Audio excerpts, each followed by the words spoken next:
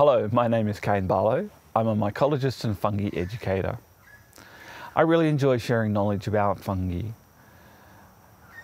They're incredible organisms, they're really quite fundamental to our ecology, and they're just beautiful, fascinating organisms. In this video, we're going to cover some basics on how to identify fungi. So where do we start? The fungi in your local environment are based on where you are. What is your climate? Are you in a temperate or a tropical climate? What's the time of year? Is it spring or autumn? Winter or summer? Your habitat, where are you looking? Are you looking in fields or forests? And of course, substrate. The mushrooms that you're finding, are they growing on dung or grass or wood? With all that in mind, and having researched the fungi that you're likely to find where you are and these other conditions, so your climate, time of year, habitat, substrate,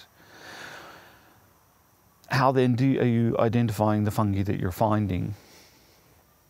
To begin with, it's important to observe and note the features. Try to identify the fungus that you're finding using a number of resources. There's lots of printed resources, so ID guides and keys, which I'll come back to. There's also lots of really good online resources. So there's local Facebook groups.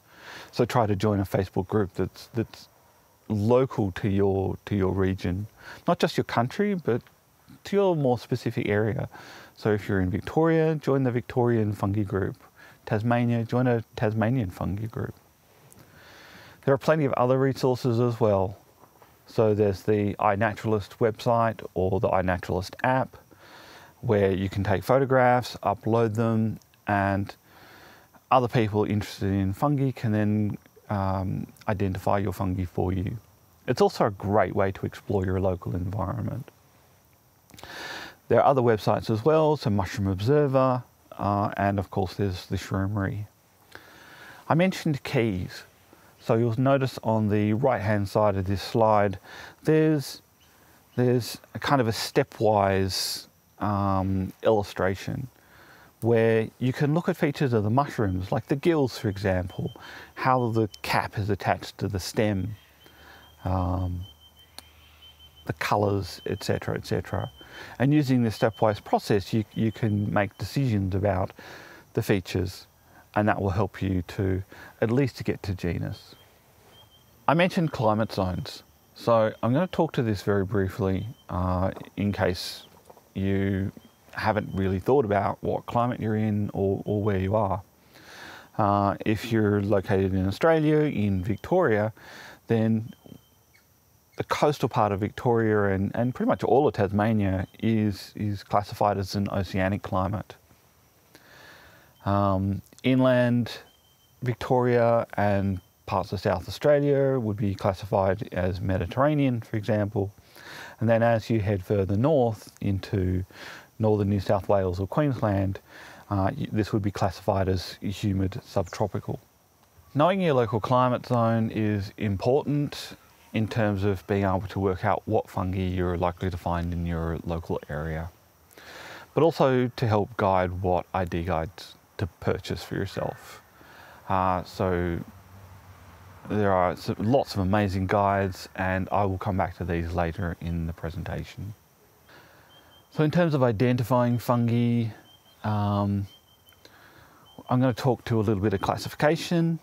So macrofungi are the fungi that we're looking for, and these are broken down into two broad groups, the Basidiomycota and the Ascomycota. I'm not going to talk to these specifically because then we're really getting into in-depth fungi taxonomy, and we're just looking at how to identify fungi from broad features. There are an incredible variety of mushrooms. They come in all kinds of shapes, sizes and forms. There's the common agarics, so your gilled fungi. Then there are conchs, so Ganodermas, for example. There's polypores and leathers, puffballs, earth stars, and bird's nest fungi. There are also corals, cages, stinkhorns, the sea anemone, Acerorubra, cups, discs, and morels and truffles. It's really quite astounding the variety of different forms that fungi have evolved for their different environments and their different ecological niches.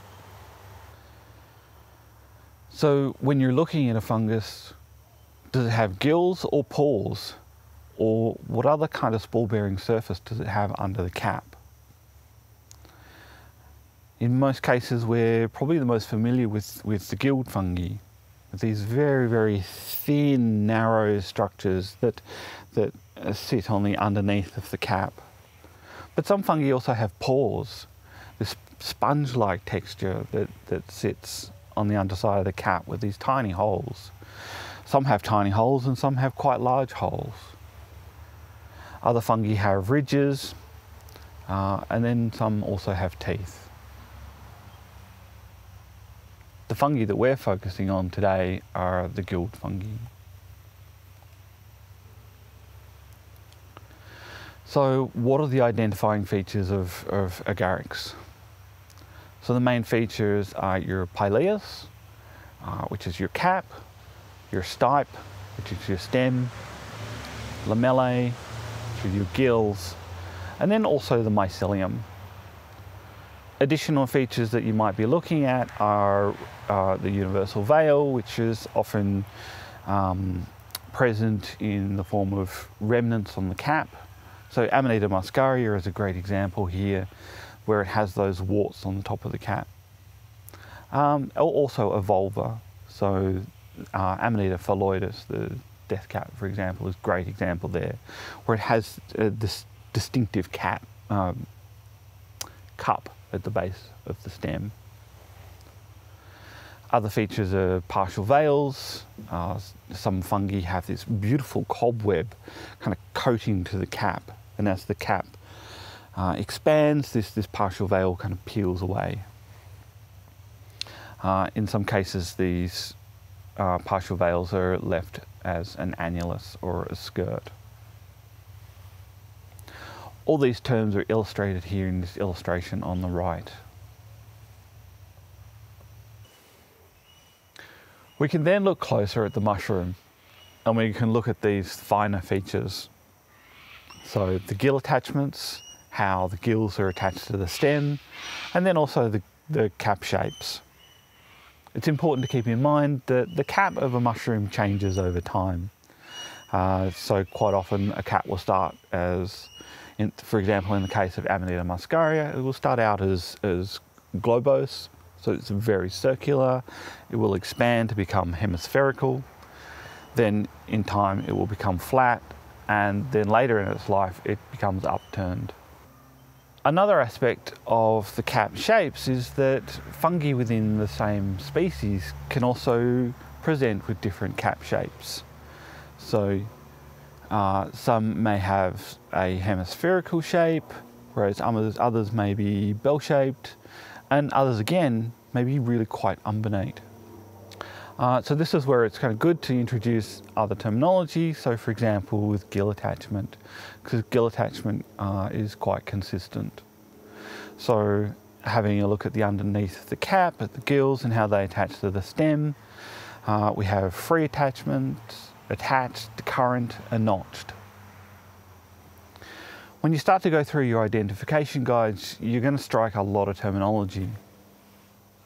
Some less so, some are really quite detailed. So it's good to have a bit of an understanding of some of the terms that you may find.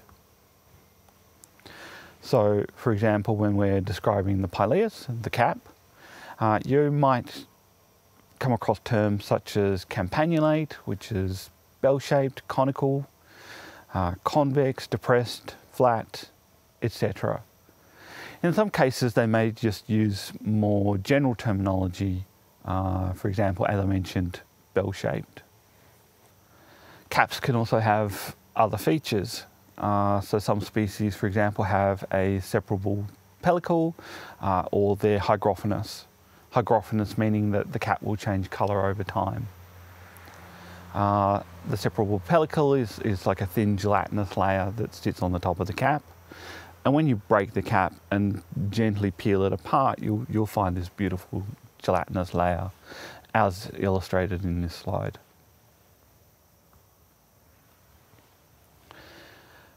There are also a bunch of terms for describing the lamellae, the gills, and how they attach to the stem. So adnate, adnext, decurrent, which means running down the stem, free, not attached to the stem at all, succeeding, sinuate, decurrent, etc. And these are illustrated here on the right hand side. And in this slide, this is an example of an adnate to adnext attachment. Sometimes this can be a little bit confusing because movement of the cap means that attachment can break. So it's best to try to slice as best you can through the cap to see how that attaches across a number of gills. I've included this slide to illustrate an adnate to adnext attachment. I've sliced this mushroom in half in order to illustrate how the gills are attached. In some cases though, you might notice that the gills have slightly broken away from the stem. So if you find this as well, just slice again till you can kind of see what the attachment looks like. Another important feature of mushrooms is also their spores. Spores can be really helpful in identifying to different genera. So some fungi have brown spores, others white, pink, etc. So it's helpful to do a spore print. So this can be onto either foil or paper or even glass slides. Glass slides are great because depending on what spore colour, you can still see them clearly on the glass, whereas on paper or foil, this might be slightly obfuscated due to the media. If you're interested in learning about how to make a spore print, there is a fantastic resource on the Entheogenesis website under resources. I come back to keys again. And I've mentioned a variety of different features, so gill attachment, cap shape, and spore colour. So if you look closely at this particular slide, you can see this stepwise process. So looking to see whether gills are free or attached, what spore colours a mushroom might have, etc., etc. And you can step down through these choices to hopefully get to the genus of the mushroom that you've picked or you're interested in.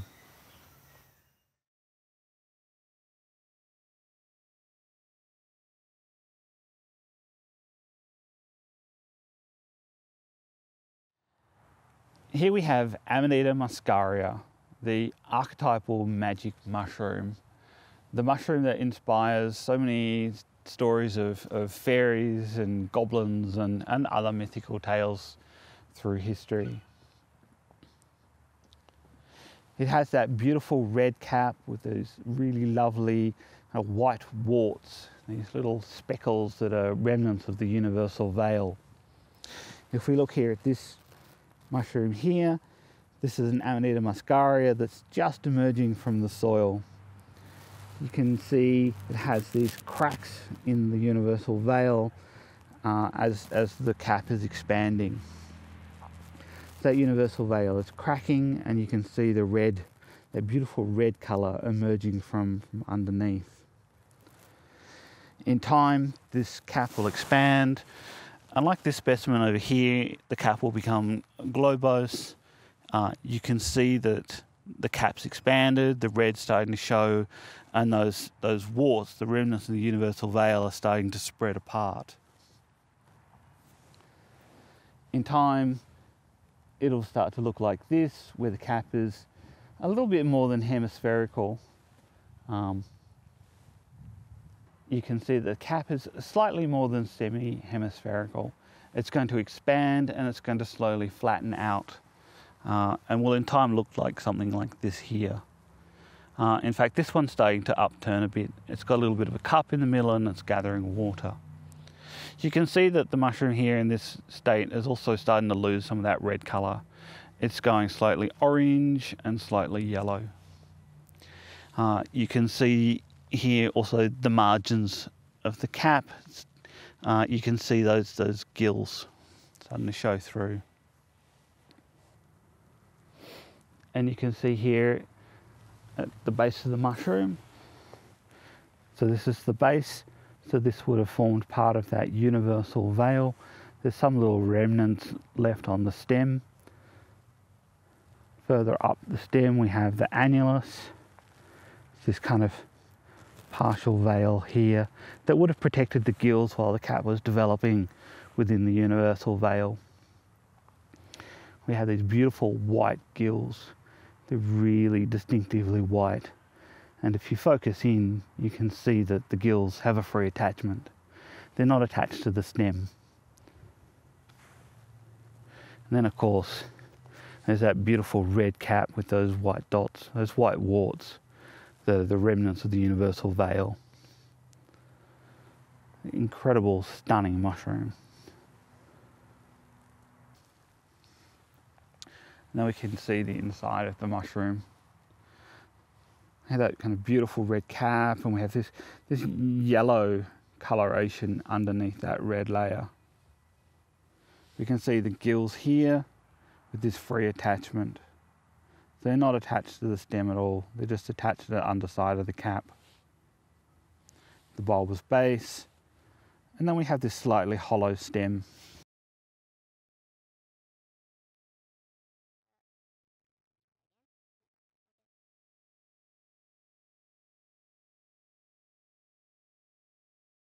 We've been lucky enough to find Amanita phalloides. This is the death cap. This is a very, very poisonous mushroom. It grows in a mycorrhizal symbiosis with oak trees, and you can see all the oak trees here scattered around it. It sometimes does get confused with edible species, particularly the straw mushroom. So here we have the vulva. So this is the remnants of the universal veil. This is the membrane that encloses the entire mushroom as it develops from its primordial state. As it grows, the cap and the stem expand and breaks free from this membrane, leaving this cup-like structure. In some cases, this gets washed away in some amanitas, so even though it may have had a vulva, it's no longer present. The stem will expand, the cap will then open, and the partial veil that's protecting the gills will then fall away, leaving the partial veil, which is also termed the annulus or the skirt. This is the cap. You can see that kind of yellow that's becoming kind of ever so slightly olive green, and underneath we have the gills, which are this kind of white, slightly creamy, yellowy colour. And if we were to look right up underneath, we would see that the gills have a free attachment. So we can see in the reflection here, we have the vulva, which is the remnants of the universal veil. Further up the stipe, you can see the annulus, which is the remnants of the partial veil. And then we have the cap, the pileus, which is this kind of yellow colour, slightly turning green colour. You can see the gills have this beautiful kind of white to slightly cream colour that is typical of Amanita.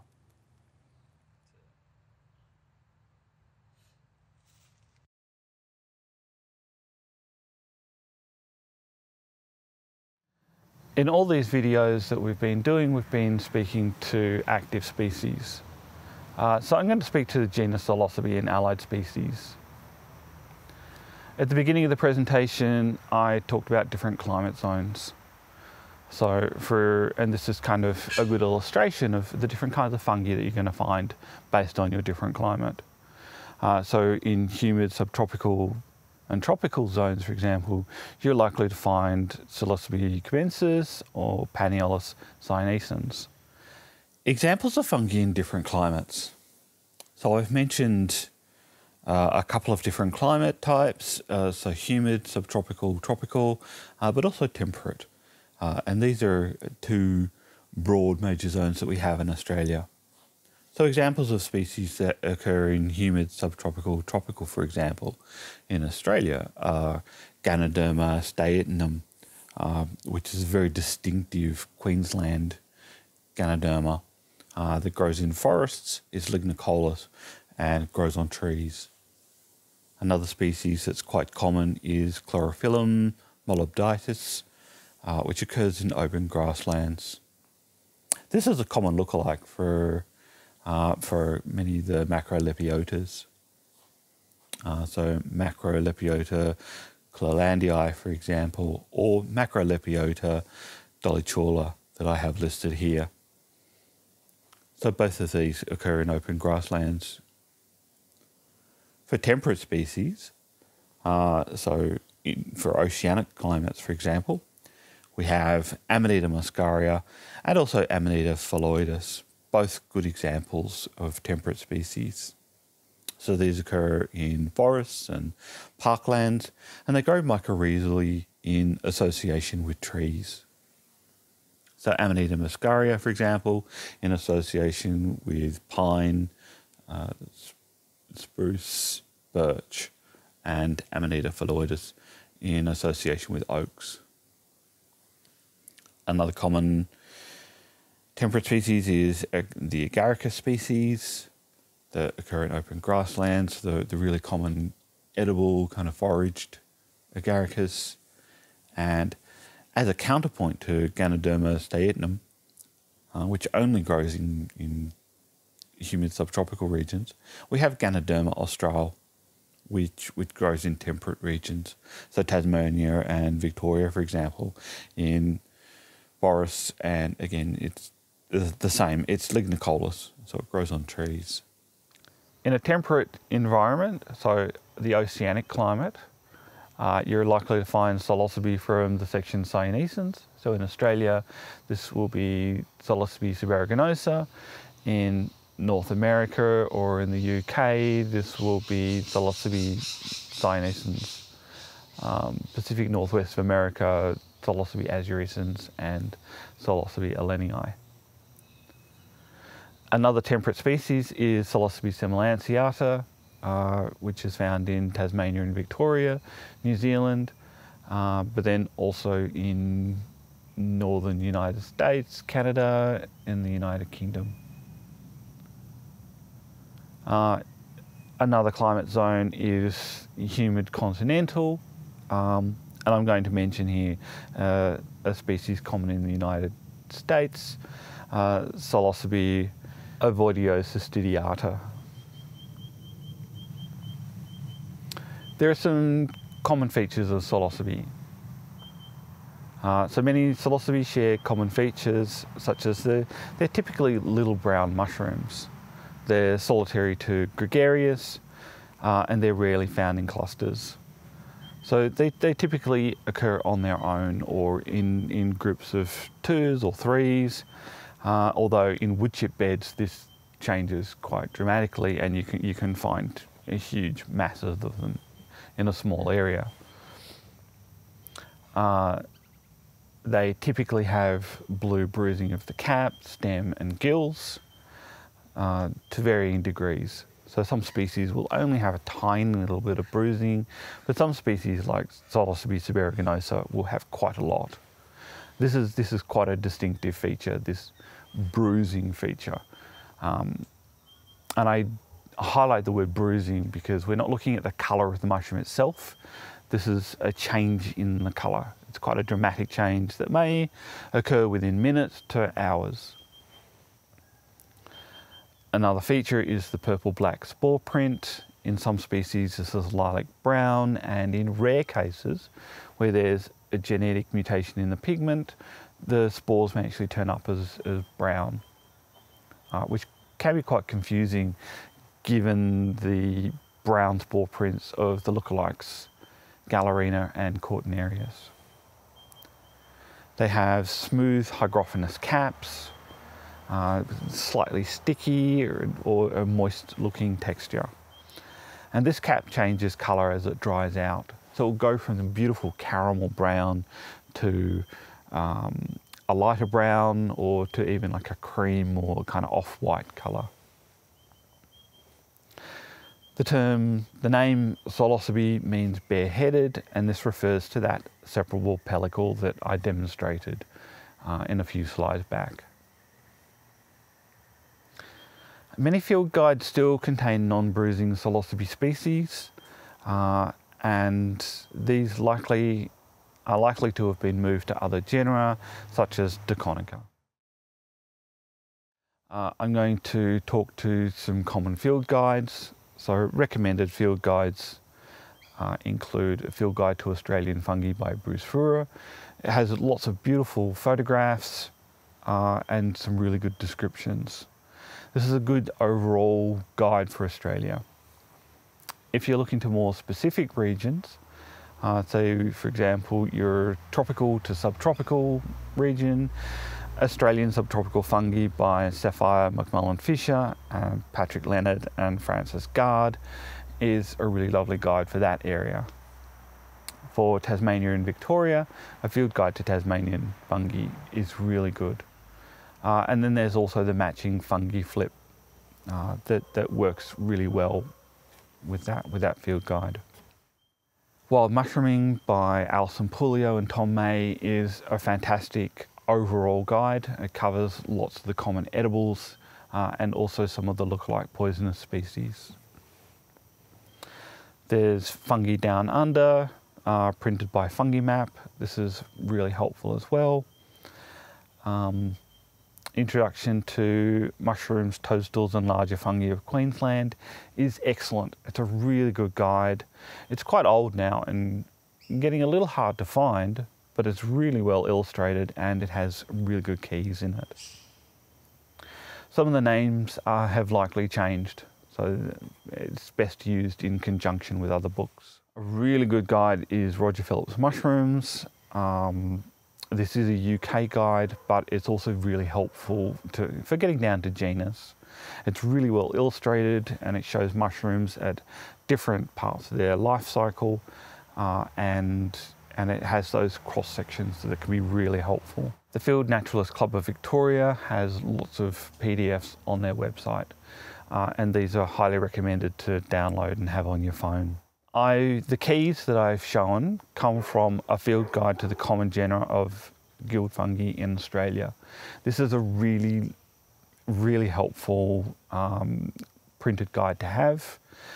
It's got lots of laminated sheets in it. It's great for having in the field for out in the rain or muddy environment.